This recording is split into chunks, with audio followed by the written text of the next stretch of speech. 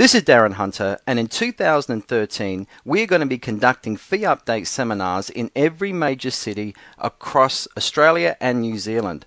And to do that, we call hundreds of property management departments and get their fees. On the phone, we have our secret shopper, and for the sake of the interview, we'll call her Julie.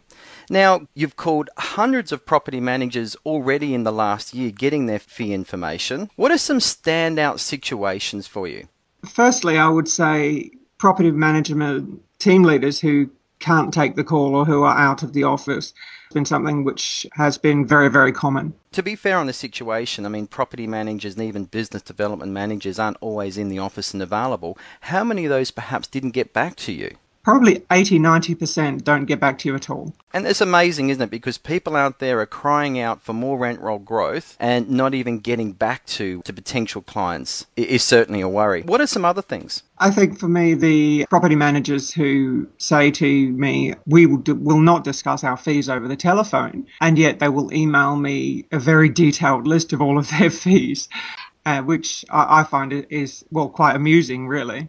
So how many property managers actually refuse to discuss fees? Percentage-wise, I would say maybe 20%. Okay, well, that's certainly a big number. And I think it's certainly a good practice if people don't wish to, give their fees. You did mention before, however, in our conversation that you've got some tips there for people that do not wish to give their fees. What do you perhaps feel is a better approach? I mean, as a customer, because obviously I am ringing as a client or a potential client, and after having done this for about a year, from my experience, I would say the best thing that a property management department could do would be to make sure that they had the rules firmly established as to what information that they wanted to share regarding their fees over the phone, or what information they wanted to share regarding their fees at all.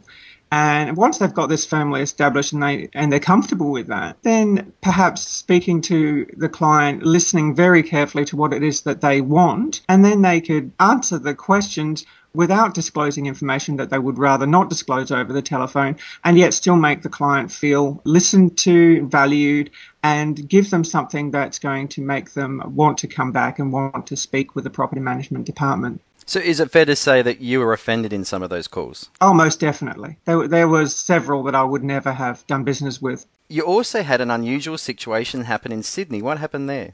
I have to say that day, I don't think I've laughed so hard. I rang that day perhaps 20 property management departments, and the first 3 that I spoke to said, do not buy your investment property in Sydney. By the end of the day, I had at least another 3 say the same thing to me. Finally, what's your biggest tip for property managers out there looking at getting business and speaking to potential clients on the phone?